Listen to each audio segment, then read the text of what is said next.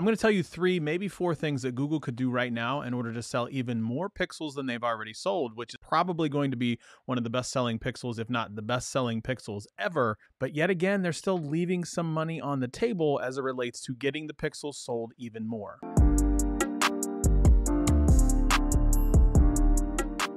What's up, everybody? This is Scott. Welcome back to another video. In today's video, I'm going to be discussing how I think Google can do these 3 or 4 things and do them really, really well. And this is actually thanks to a video that I watched from Travis MCP. He said a lot of great things, and I'm going to reference that video a few times because he inspired me to talk about this even more. I had thought about making a video like this because when I was at CES, I actually saw more Google Pixels in the wild than I had ever seen before in my entire life.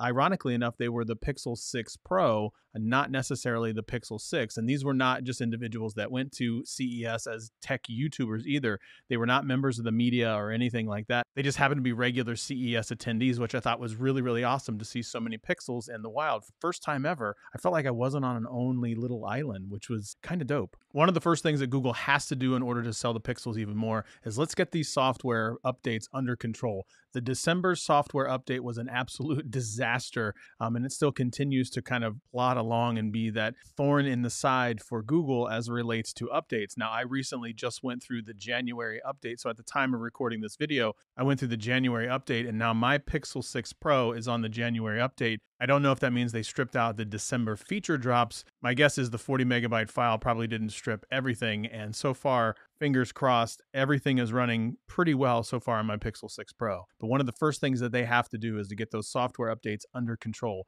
And that includes getting those specific Pixel feature drops in the hands of other Pixel users. And that gets me to kind of the next thing that they need to talk about. They need to specifically talk about and market even more those specific Pixel features that you have out there that really could make you stand differently in comparison to other Android phones. Travis MCP said it best. He said, if Apple were to have some of the features that the Pixel 6 Pro has, they would be screaming it from the mountaintops. However, Google has really stopped marketing their phones as much as they did in the fall of 2021. I would like to see Google, and Google could continue to sell even more phones if they talked about those specific features that they had available on all the phones and actually marketed them in the commercials everywhere. I'm seeing still some Google commercials, but I'm not seeing nearly as many Google commercials. And I think Google has an opportunity right now to take some market share, go from the 2.5% market share to the 6.5% market share if they were to continue to absolutely market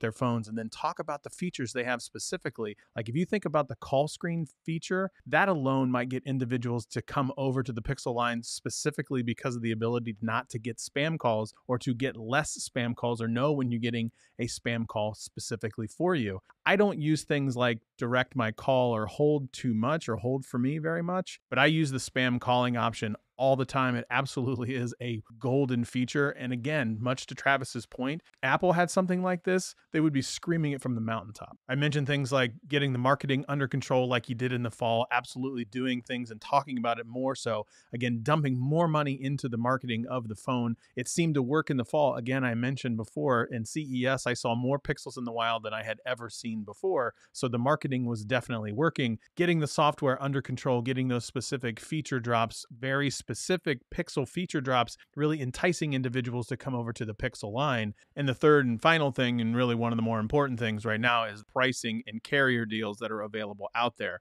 Again, in the fall time, you were doing great carrier trade-in deals where you could trade in an older device and get somewhere between $700 and $900 depending on your carrier. But right now, if I go to AT&T, I don't have the option of any type of crazy trade-in for a Google Pixel, but I definitely see some for Samsung and I definitely see some for Apple. I can get upwards right now of a trade-in of an older device and get up to $800 off for a Samsung or an Apple device at AT&T right now. The best I can get right now from a Pixel, $200, $200. Now, while that's not bad, if I'm a person who wants to try to save the same amount of money, or if I'm a person who wants to try to save a massive amount of money and you put either an Apple, a Samsung, or a Pixel in front of me, and you say, these two give me $800 off, and this one gives me $200 off, and you have no brand loyalty at all, which one are you going to pick? You're definitely going to pick either the Apple or the Samsung. It really just depends if you want to be in the Apple ecosystem or if you want to be in the Android ecosystem. The thing is, most people care about the price, and right now, from a carrier deal perspective, at least at AT&T, I only get $200 off of a Pixel, and I can get $800 off of either an Apple or a Samsung device. That's pretty easy choice in my personal opinion. On top of that, with the S21 FE coming in at $699 and the Pixel 6 Pro coming in at $599, I think you could actually lessen the price. Even though the prices are great on the Pixel 6 and the Pixel 6 Pro,